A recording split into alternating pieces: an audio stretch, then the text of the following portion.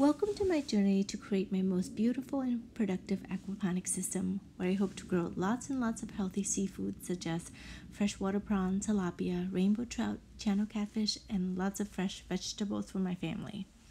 This is an exciting day. The tank is finally filled with dechlorinated water and water from my existing aquaponics system. All the leaks have been fixed and everything seems to be working beautifully. I can't wait to test out my radial flow filter. Basically, water drains from the top of the tank, travels to the bottom of the barrel, and rises to the top. Heavy solids are supposed to settle at the bottom. I'm looking forward to seeing it in action.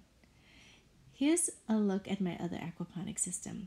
I have tilapia, koi, and catfish growing in it. The tilapia is about a pound.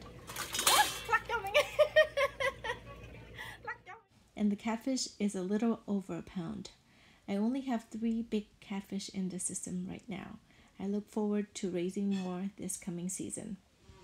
The next step is to add filter material from an existing aquaponics system and then cycle the system and finally add fish. This is all I have for now. Thank you so much for watching, and please subscribe if you haven't already done so to follow the project. And also please remember to click the little bell for notification of an update. Thanks again, and I hope to see you soon. Bye!